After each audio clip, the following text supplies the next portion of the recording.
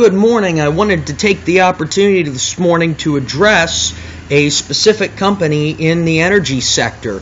Denbury Resources has definitely been beat up by low energy prices. And yesterday the board announced that it was suspending its dividend in order to preserve cash, essentially.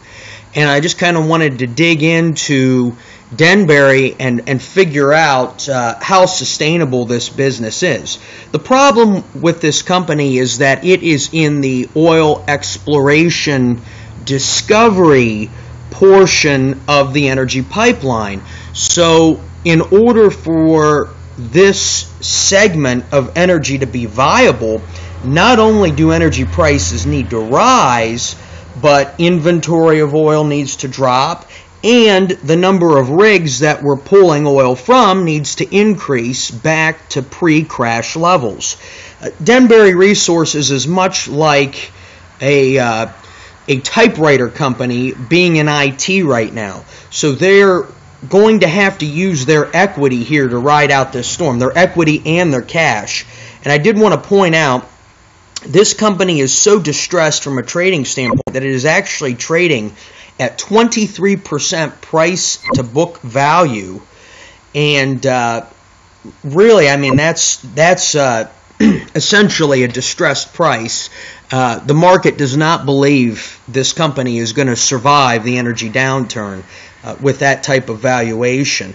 But I wanted to take a deeper look into whether or not this company is going to survive this downturn.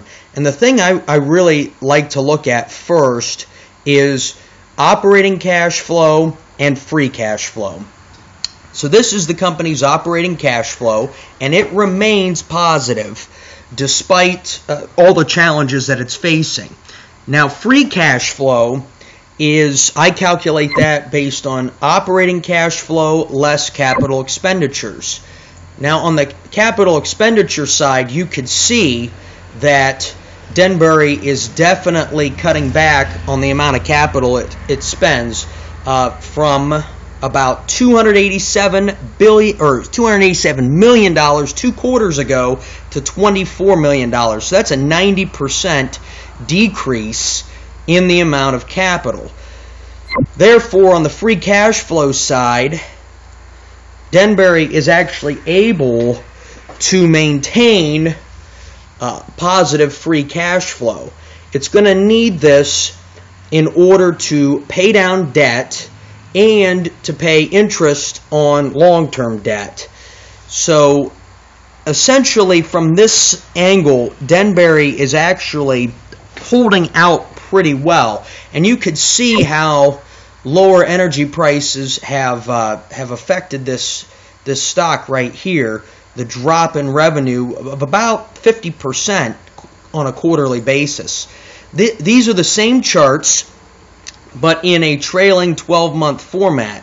And so really we're only 2 to 3 quarters into this energy price plunge. We've got 2 more quarters left of earnings reports before we really see a 12-month metric of lower energy prices. And again, I'm a little optimistic based on what I'm seeing that that Denbury is able to maintain positive free cash flow. Right now, on a trailing 12-month basis, it's about $330 million that they are able to maintain. And I just wanted to take a quick look at one other aspect of this organization, and that is returns. They are still, despite this energy issue, maintaining positive earnings, positive return on equity. So as long as this is going on, they're going to be able to keep their heads above the water. But the real question becomes, how long until the company finds sustainability?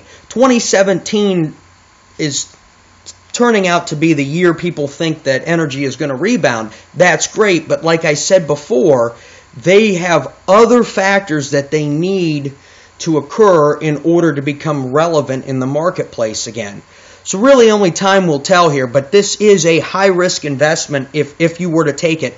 I'm not looking at that opportunity right now. I've got money in other energy plays. But I just wanted to take a look at this company and see where their sustainability was. Again, happy investing. Have a great day.